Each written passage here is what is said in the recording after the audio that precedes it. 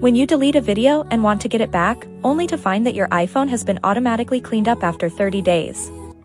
In this video, we will show you different ways to recover deleted videos on iPhone and state their pros and cons for your information.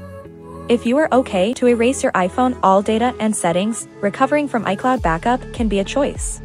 You'll also need to have enough iCloud storage. Otherwise, there won't be much data for you to recover. For your information, iTunes will overwrite all phone data with the latest backup. If you don't have backups or don't willing to erase existing data, a safe and effective tool can be your help.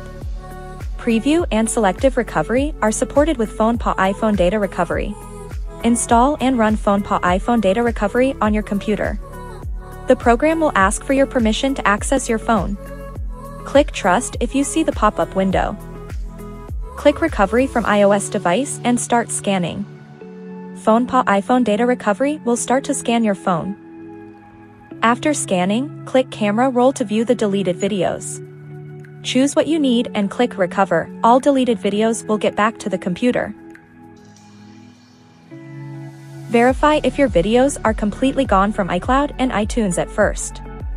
If you do want to lose your existing data, don't hesitate to use FonePaw iOS Data Backup and Restore. One click to do a whole backup for your iPhone or iPad data. This is all for today. Thanks for watching. You can also subscribe our channel to know more useful skills.